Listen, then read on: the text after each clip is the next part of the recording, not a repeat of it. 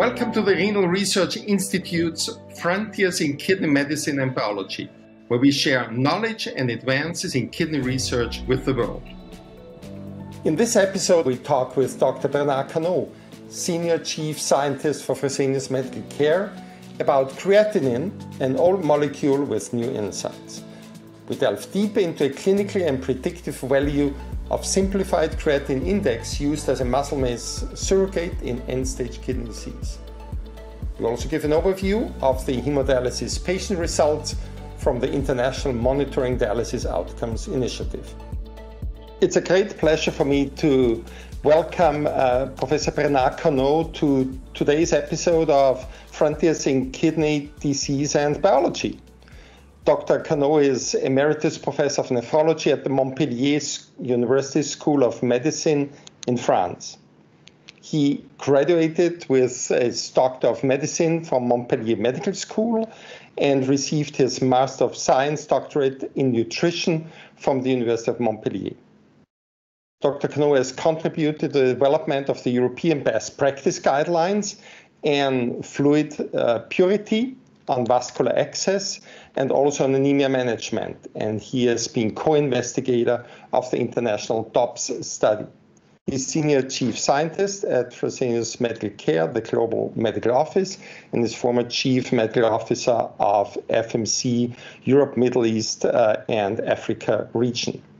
Today, Dr. Canaud and I will talk a bit about a recent paper of his about creatinine, a molecule we thought we knew everything about, but there is apparently some news. So, Dr. Canaud, Bernard, welcome to this episode of Frontiers in Kidney Medicine and Biology. Thank you very much for the kind introduction. So it will be a pleasure to exchange with you on this creatinine, which is a new story with all products. Yeah, so Bernard, can you tell us a bit about creatinine? Actually, it's just to set everyone, what is its function? Is it a uremic toxin? I mean, we know that creatinine levels rise as the kidney fail, but is this just a byproduct, or does it have indeed some toxic effects?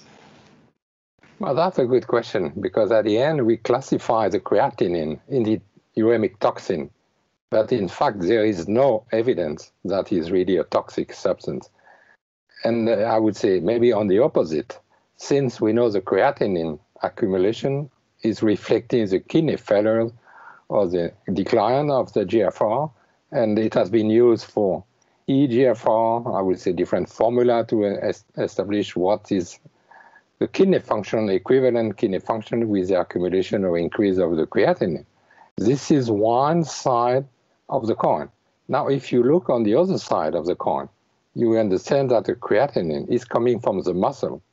And the muscle, it's, I would say, a constant production over the day, meaning at the end that reflecting the kidney function and the muscle generation on the other side, if you make a, I would say, ratio between generation rate and elimination rate, and then you find the creatinine concentration in the blood. So you understand that it is two sides of the same coin. Nephrologists are regarding creatinine as a GFR equivalent, but as a nephrologist interested by nutrition, I was looking on the creatinine for the muscle mass and nutritional aspect. So certainly that would be very interesting to discuss, because studies was reflecting such, I would say, creatinine generation rate, which we call simplified creatinine index, but simplified creatinine index, it's just a way to scale creatinine production by kilo and per day, no more. So actually, when I think about it, it's really interesting. Nephrologists think about the elimination part of creatinine, right? The elimination by glomerular filtration rate, or GFR. And you, in your thinking, are focusing on the production aspect of creatinine, on the generation aspect of creatinine. Is this a fair statement?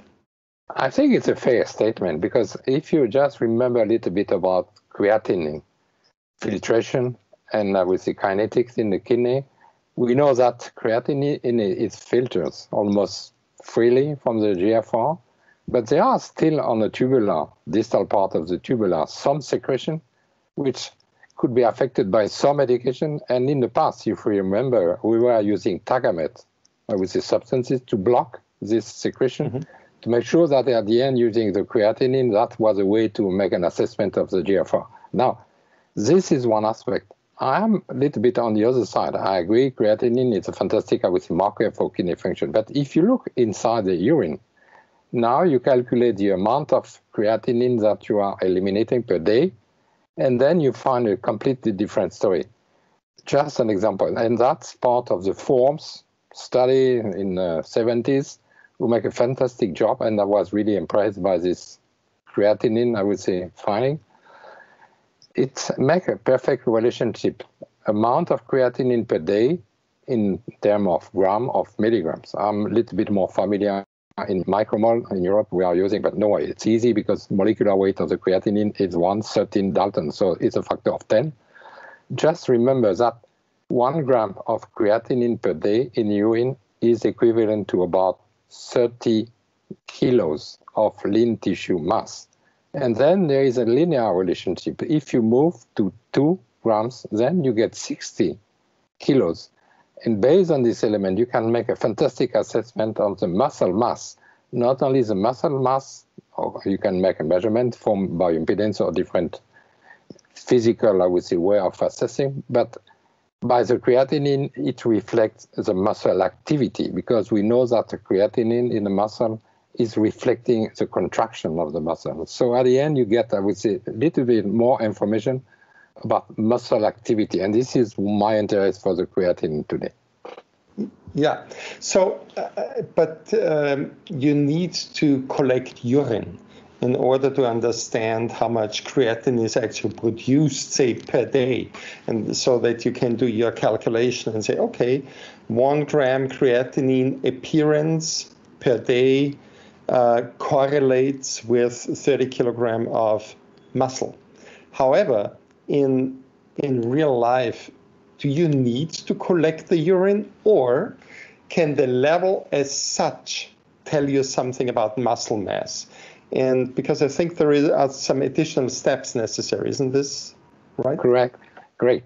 Now, of course, there is a trade-off. If you want to make an assessment for a chronic kidney patient, or I would say regular healthy volunteers, and if you want to make an assessment from the muscle mass, you need to collect urine, because this is the easiest way. Now, I understand the question is coming in a patient on dialysis, which is a different story, of course, because it's a little bit more complex. You are not on the steady state. You get, I would say, fluctuation from the peak and valley.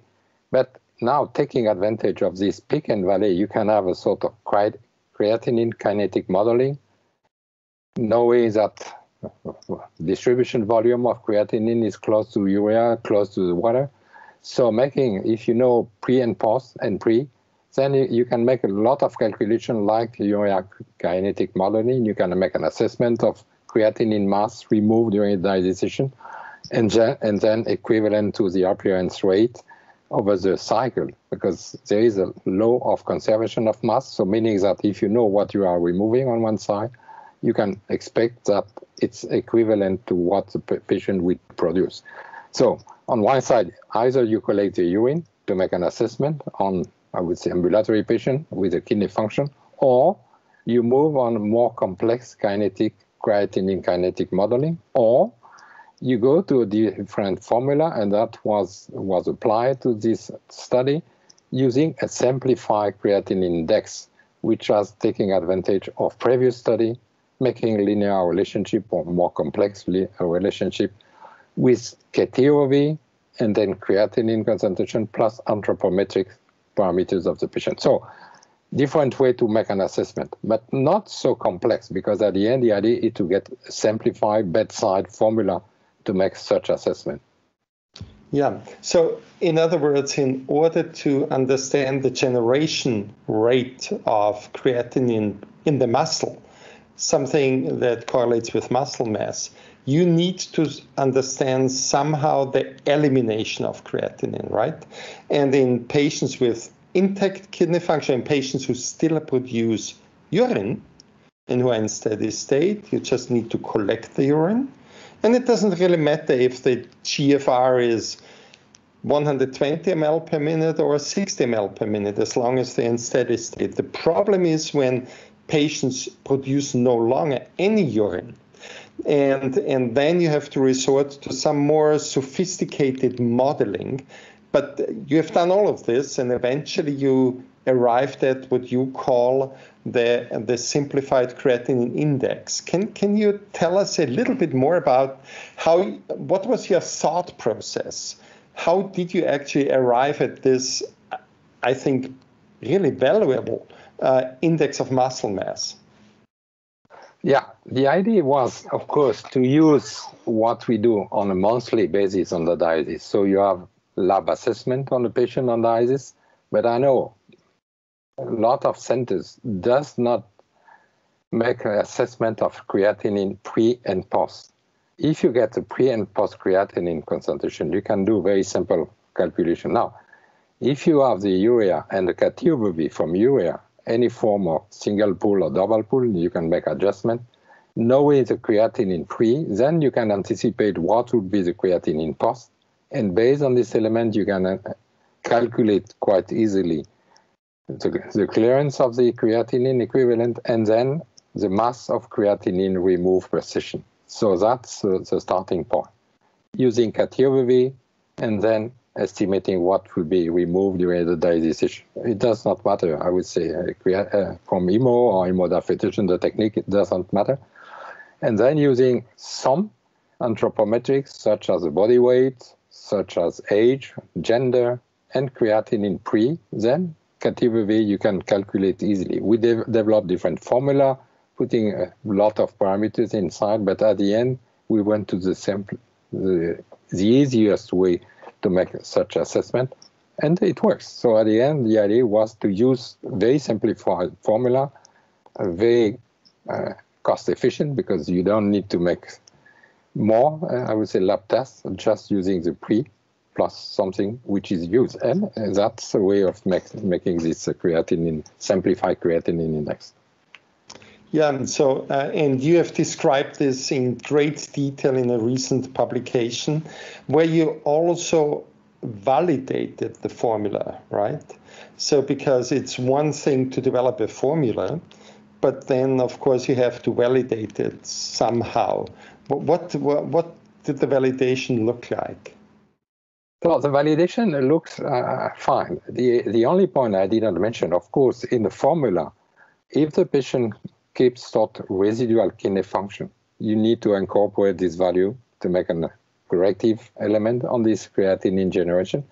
And the second point I did not mention, it's preferable not to have, I would say, large diet with protein intake just before the dialysis, because of course what you are ingesting with the meat, for example, could affect this creatinine generation.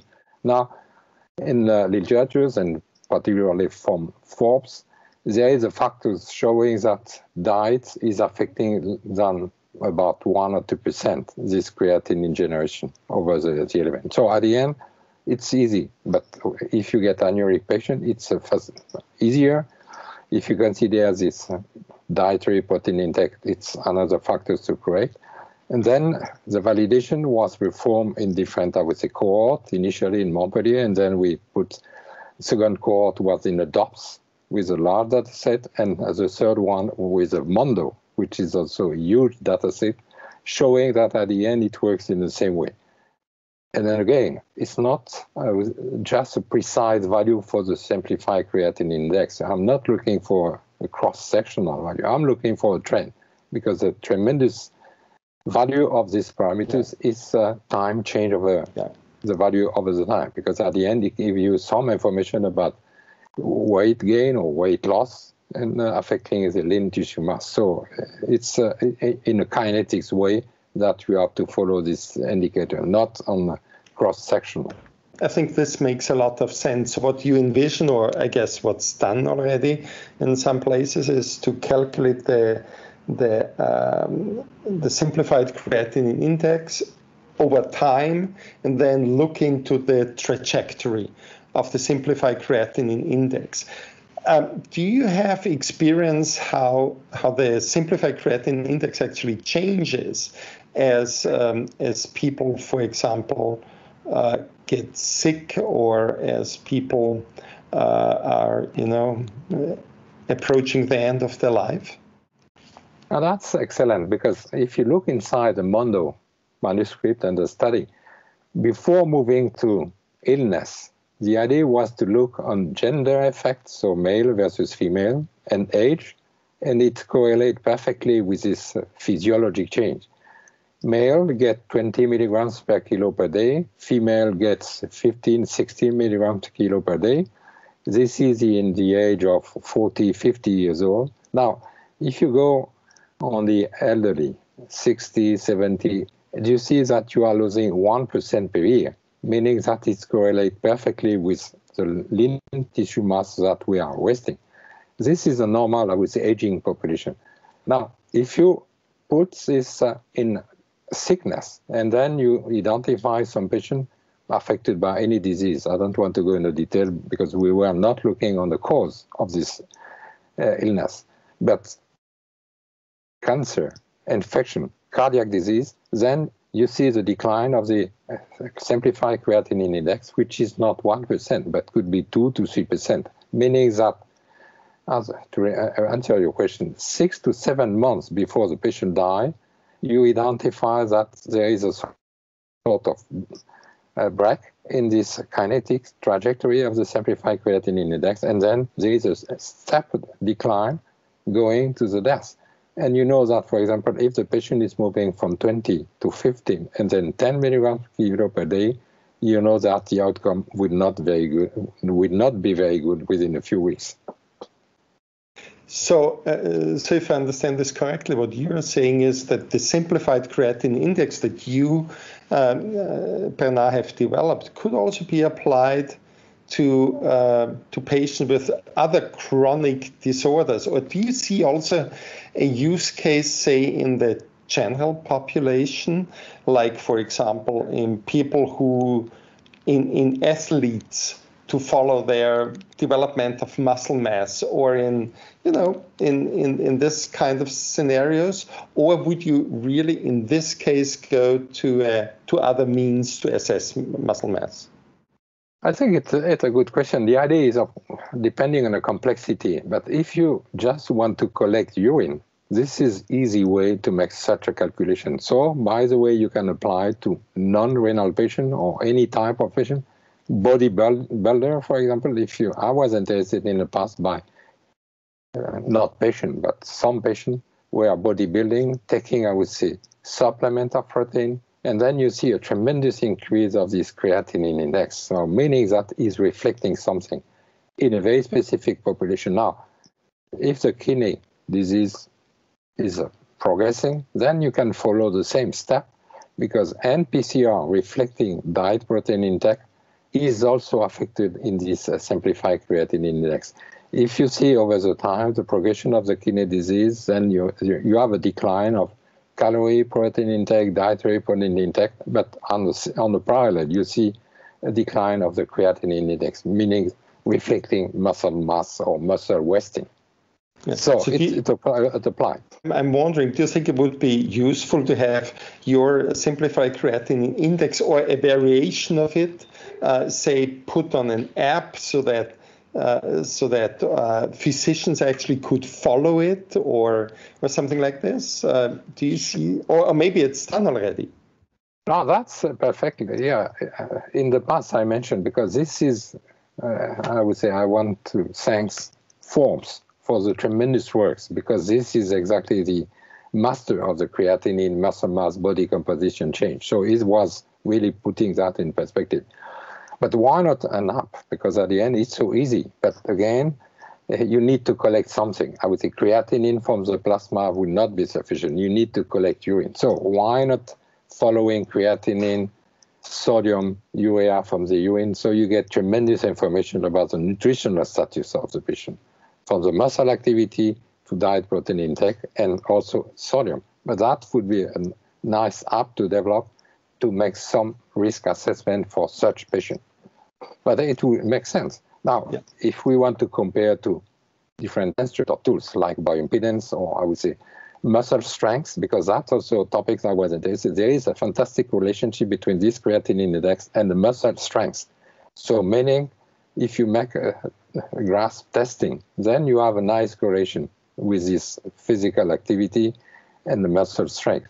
And also we found, and from the Mondo initiative, we found some relationship, perfectly, I would say linear relationship with the bioimpedance, with lead tissue mass, with some, I would say, a little bit discrepancy, but again, I'm not sure by the bioimpedance we are measuring the same muscle mass as I am talking about the creatinine index, because bioimpedance is measuring something, calculating, but I'm not sure that is measuring the active part of the muscle, because creatinine is coming from creatine, meaning the phosphocreatine, which is the energy, I would say, element of the muscle contraction. So this is why I'm completely on your side to say creatinine index is a fantastic marker, but it can be correlated with different elements, but muscle strength and bioimpedance could be the two tools to be tested.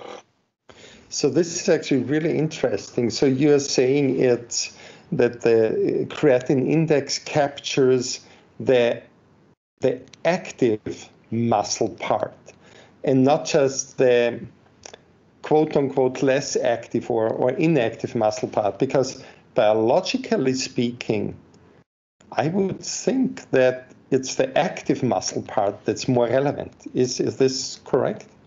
Correct. This is exactly the point. And this is why maybe the inflammation, for any reason, could affect this creatinine index. I didn't mention, but in the past, in my clinical life, I would say, creatinine index was performed in all the patients with a creatinine kinetic modeling, not just based on the simplifier, and also confirmed by direct quantification from the diazide. So I was collecting the diazide, and to make the formula, that was based on this direct quantification. So the creatinine index in some tennis players that I have in dialysis was 40, and rugby guy was 50 milligrams per kilo per day. So that means almost 2 to 3 times the value I mentioned. So I'm completely confident that we are measuring some muscle active part and not just the anatomic part of the muscle. So that's really interesting that you think you can differentiate between functional or a highly active part of muscle and the less active part of muscle.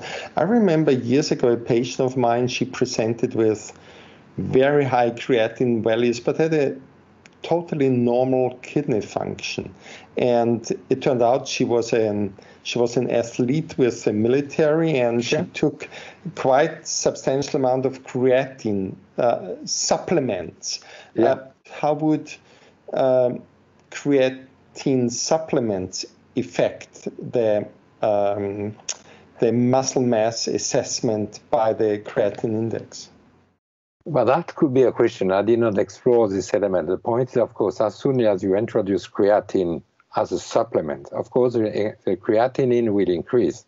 But again, I don't know. We need to follow over the time, because the acute increase of the creatinine could reflect the creatine transformation in creatinine. Now, over the time, it would be nice to see if the muscle mass is increasing, and then maybe to use bioimpedance to make such a correlation, because creatinine index will change over the time, but the acute change should be creatinine supplementation, but long-term or chronic change, that could reflect the muscle mass change. So, but again, this is a little bit tricky because we did not get this type of information, but that would be interesting to follow. Yeah, and I mean, muscle mass can be determined by various means. You mentioned bioimpedance already, but I guess DEXA might be another option, or other imaging techniques like MRI and others. But obviously, the creatinine index, it's non-invasive. It doesn't require specialized hardware such as an MRI machine or DEXA. So do you? I mean, do you think that that the creatinine index as a measure of muscle mass will be actually used more widely in the future? This is my hope, because when you develop something and you think it's good, but this is a biased view that I have. Of course, it's so easy, and I would say, plaguing for the large use of the creatinine index, because it does not cost any extra, I would say, money, easy to implement. It's just based on a calculation, and certainly would be useful to detect some abnormality in the muscle mass. And maybe I did not mention, but certainly you think about how to intervene in the patient when you see a decline of the creatinine index, because you can identify quite early some abnormality, I don't know. And then you can maybe motivate or stimulate the patient to get a little bit more trained exercise, and maybe during the dialysis or outside the dialysis, because this would be a way of improving the body composition, but certainly we need to implement in a sort of regular checklist in the dialysis patient, or not on the dialysis patient, but certainly would be easy. I think, Bernard, as you mentioned, I mean, nowadays the estimated glomerular filtration rate, eGFR, is reported with each lab report, right, whenever creatinine is measured. So I could see a situation that muscle mass is reported whenever urine collection takes place and all the necessary measurements are present. So I think this is something actually that I think could be pursued in the future. Sure, you're right. And one point, just to make sure that we think about and talk about the same creatinine. There is different way to make a dosing of the creatinine. And you know that the Jaffe method was the old one, the colorimetric, which is not used or maybe used, but then you need to correct to get this creatinine by immunoassay. That's the only one, because if you are still using the creatinine from Jaffe, there is an overestimation which is close to 10 to 15%. So you have to be careful when we use the creatinine to make sure that, again, we are calculating in the same way, because, again, this is the same for the eGFR. There is a way to correct creatinine value based on this, I would say, dosing differences. Yeah, I'm very glad that you mentioned this, because it's important to make sure that the formula you developed would not work for the Jaffe method. It has to be the immune method, right? Yeah. Correct. Okay. Correct. Now, you already indicated somehow a relationship between inflammation and muscle mass, and sarcopenia is, of course, a major problem in kidney patients. So how does actually inflammation interact with muscle mass? And is there also possibly a role, say, for uremic toxins to cause downstream eventually sarcopenia, so this lack of muscle mass? Well, that's also a very interesting question, because if you want to make a link, I would say uremic toxin, you have a lot of uremic toxin who can affect the muscle metabolism. But my perception is now following Titz's works about the sodium. And I'm thinking that the sodium is the cause of this inflammation. And as Titz's groups has perfectly shown, this accumulation of sodium within the muscle, the skin we know, but within the muscle, is completely recycling energy consumption inside the muscle. And if you remember, some of the study of Titz's group shown that sodium accumulation within the muscle is a cause of protein energy wasting. So my understanding or my feeling is maybe the inflammation that we see in our patient could be linked to the sodium, and not only the sodium osmotic one, but tissue sodium, and particularly the sodium which is accumulated within the skin and the muscle. And this is a way to prioritize osmolyte production in the muscle. So I'm really on this side of the thinking now. our audience. So the thought process here is that was really pioneered by Jens Tietze in work that goes now back, I would say, 10 years or so, is that there is non-osmotic storage of salt, of sodium, in skin and muscle, and that this storage is both enhanced by inflammation, but also triggers inflammation, right? Correct. But what I'm not entirely sure is, and maybe you can enlarge on this a bit, how does sodium storage in the tissue relate to sarcopenia? Is it the cause or the consequence of sarcopenia? And maybe it's both. Yeah, I think it's both, because it's difficult. We don't have any study, I would say comparative study, showing that if you reduce sodium content in the tissue, you improve this muscle mass, unfortunately. What we know is there are some association, but more you get sodium accumulation in the muscle and the skin. And there is numbers based on sodium MRI. If you move to 30 or 40 millimoles per liter, then you get, I would say, tremendous catabolism of the muscle, and that creates the sarcopenia. So what would be the reverse? If you reduce or remove this sodium from the muscle and the skin, does the muscle is recovering? I don't know, because nobody gets this type of information. But following its works, it's impressive to see what is linked with the sodium accumulation in the tissue. This is the best way to modify completely the metabolism from the muscle, from the receptor, and from the insulin, because now there is a link with insulin resistance. So at the end, if you think about the muscle, it's the interface. So what will be now the impact of the sodium accumulation within the muscle in terms of phosphocreatinine, in terms of, I would say, transfer or the ADP, ATP, I don't know, and nobody knows, but I see some link with this muscle. So I would be interested to see now, if we are able to remove this sodium, to deplete sodium from the muscle and the skin, what happened to the muscle? Could be a next question for, I would say, clinical investigation. Yeah. So how would you want to see, for example, nutritionists use the creatinine index in their daily practice? So say you have a patient who has sarcopenia. What kind of nutritional interventions would there be possible? Or would the interventions go way beyond nutrition?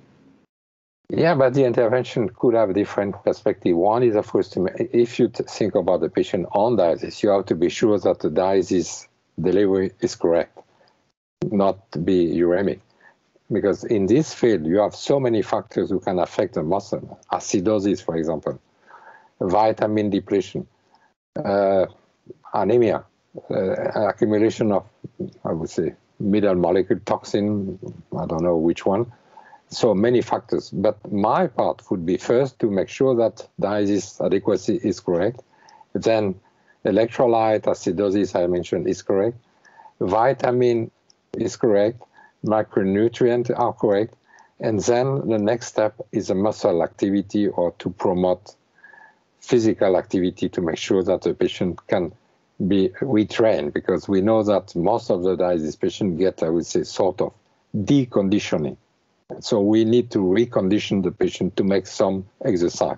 So depending on the age, depending on the comorbid condition, the reconditioning could be in a different way. But that physical activity during the dialysis or outside the dialysis, just walking, just making some, I would say, aerobic or anaerobic exercise would be sufficient. So we need to combine all these elements.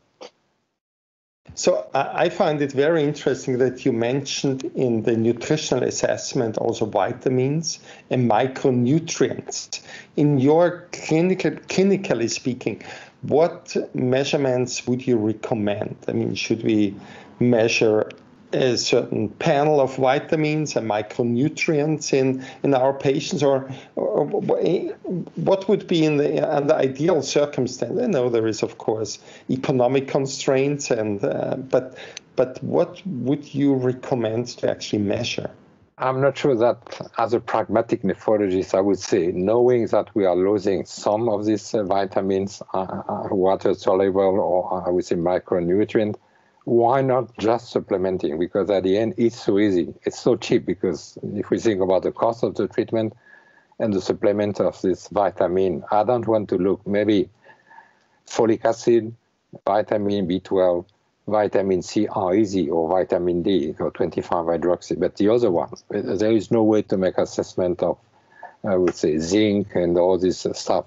But supplementing once a week, I think it would be fantastic because you can get a multivitaminic system plus micronutrients. It's not so easy, and I'm sure a lot of people take as a supplement this I would say, multivitamin system. So my recommendation is to say, okay, knowing that they are losing, why not supplementing on a regular basis? That would be easier and certainly cheaper. The supplement the multivitamin would be a little bit more cheaper than just making a dosing of very complex elements. This is my recommendation from a pragmatic approach. Yeah. What are your thoughts about nutritional supplements, protein supplements, for example? I mean, here at least in the US, you can buy these protein shakes at almost each street corner. Do you think that this is of value, or is it only of value in certain patients, like those who are not really inflamed, or what's your thoughts around that? I think we need to be very careful about diet protein intake, because we know that the dialysis patients, the protein intake is limited. Also, I would say, social aspect and economical aspect of the patient can affect this element, and they can switch from, I would say, diet protein intake to some, I would say, low-cost energy, which is just based on the glucose or on some elements which are not good in this case. So at the end, keeping, I would say, balance between calorie intake and protein intake, but I would say the good value of the protein intake is a meat or equivalent of meat. Now, if they cannot afford, maybe the supplementation based on, in France, we are lucky, we have the milk, we have the cheese, we have the eggs. So if you look on these three elements, you can get very cheap way of supplementing the patient with rich, I would say, essential or non-essential amino acid easily. So my recommendation before moving to artificial supplement, why not using eggs, cheese, milk, or dairy, I would say, and then you can get all this, I would say, good protein before moving to the artificial one. Now, if there is no option, then supplementing the patient makes sense with some, I would say, liquid or equivalent of these pills. But for the taste, I think it's much better to get cheese or eggs or equivalent, and the patient will be happy with such, I would say, kind of product. Yeah. Okay, but I know we have only a minute or two left. Thank you really for this wonderful, interesting conversation, and congratulations for you moving forward with this creatinine index as a means to assess skeletal muscle mass. Now, what would you want the audience to take with it? Maybe in a few sentences, how would you summarize your findings on this very specific topic towards the end of this conversation? From my side, I think it's just a way to be aware about the creatinine value, just not considering that the creatinine is a waste product. Creatinine is a fantastic product reflecting muscle mass, so we should make use of this creatinine index as developed to make sure at the end the nephrologists know a little bit more about the creatinine, muscle mass, train, and certainly to implement such simplified creatinine index in this panel of markers. Easy, very cheap, and very useful, because that creates a value, and I'm sure that a lot of nephrologists will be happy with this element. There are some studies coming from Asia, and particularly Japan, showing exactly what we found, using the same formula. So it works everywhere on the planet. So why not using? This is my clear recommendation, to put best practice in real life. Yeah, no, really, thank you, Bernard. It's a terrific achievement to add some new diagnostic tool to the armamentarium we have in our hands when we care for patients. So really, thank you so much for the discussion, for the insights you've provided. It was a real delight having you on this episode of our Kidney Medicine and Biology series. Thank you and wish you all the best. Thank you very much. Thank you, Peter, and thank you for the audience. And thank you for your patience. Thank you for joining the Renal Research Institute for this episode of Frontiers in Kidney Medicine and Biology. We invite you to engage with us on our social media channels and look forward to seeing you again soon for the next episode of Frontiers in Kidney Medicine and Biology.